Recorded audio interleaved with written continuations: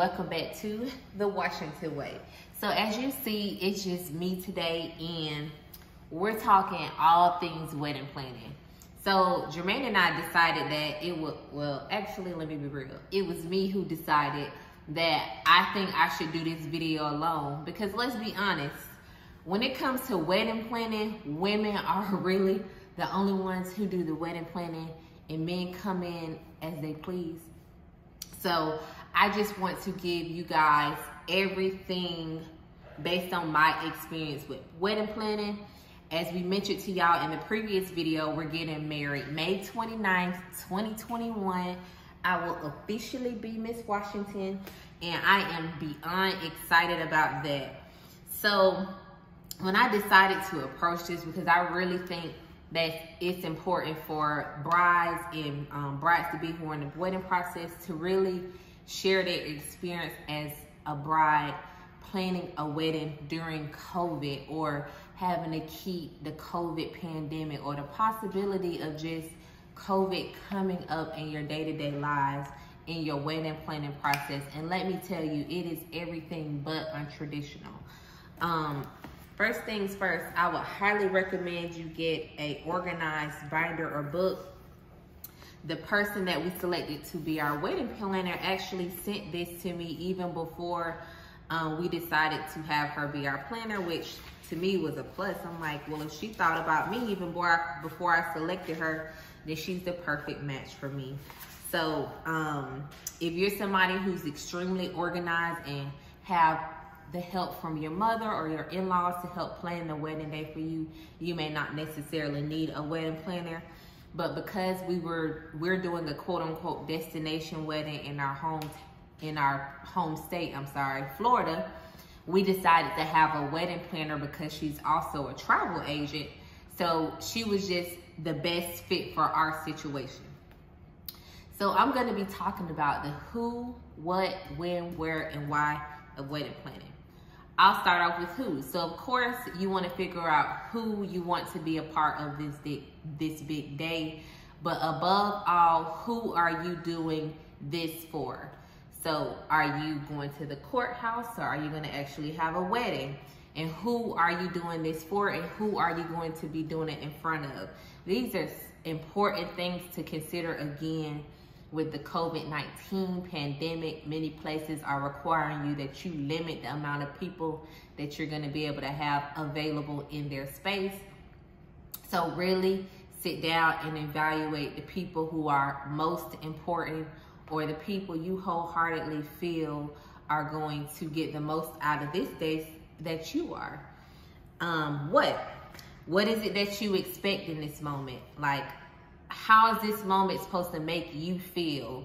What is it that you want to get out of it? What is your vision for your wedding? I'm a very simple girl. I'm a plain Jane. As you can see, I'm just me. So I never envisioned having a wedding or a specific place.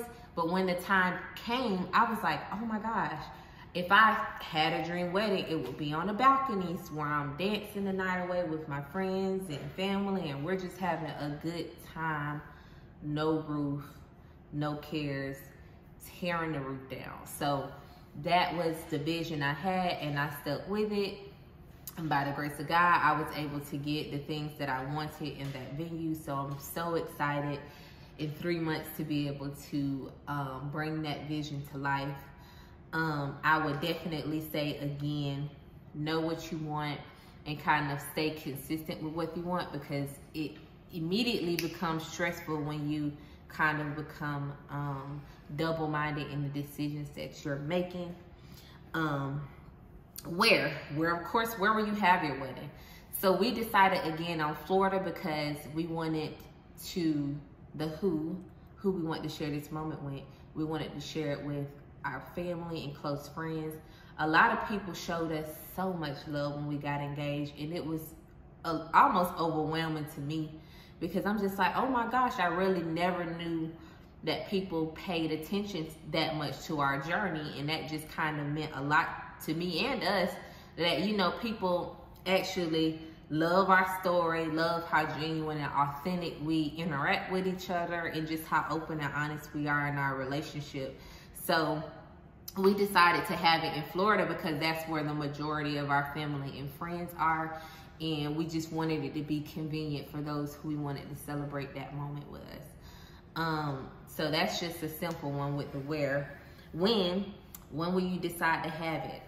Again, we can't really say at this given moment, oh, I'm gonna have it once COVID's over. Like, no, start planning to have a COVID wedding. Like, as far as practicing safely, going by different rules and regulations of a specific state.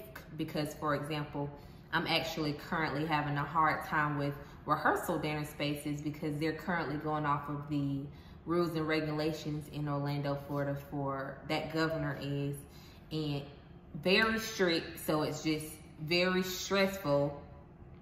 And so you just have to really consider all of these things now when you're planning, and you want to be able to plan it and still allow your planning process to be enjoyable, because this is supposed to be a joyous moment for you. So you need to go in with a vision, a plan, and all of these things that I'm listing off to you. Are you gonna have it on the day that you guys met?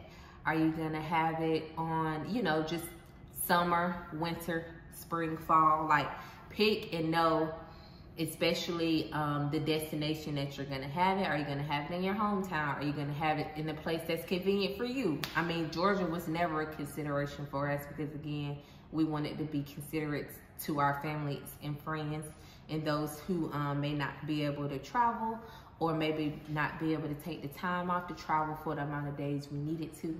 So those are just things we personally considered. And the why. Why are you getting married? Why is this important to you? And above all, make sure you consider yourself and your mate and all of these questions first before you consider anybody else. Both Jay and I grew up in single parent households, so I can't really speak for him, but I know me personally, I wanted to have a wedding that the dream wedding my mom wanted, because, again, neither one of our parents were married at the time, and ironically, they both ended up getting married, which is absolutely beautiful.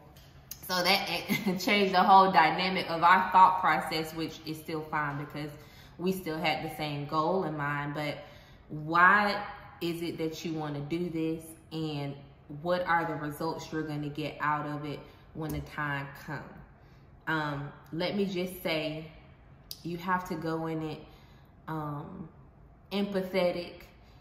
You have to be able to distinguish or establish, have a solid foundation and establishment for your relationships, so that all the cliche things that people say is gonna happen or will happen, you kind of predestine that it won't happen for you. And if it does, you know how to be able to move forward effectively and still not let it affect your big day that's happening. Let's see. I think I pretty much mentioned everything I want in this video.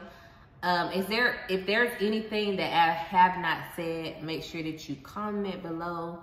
Let me know if this was helpful for you with this little tidbit. We'll elaborate on different things in videos to come.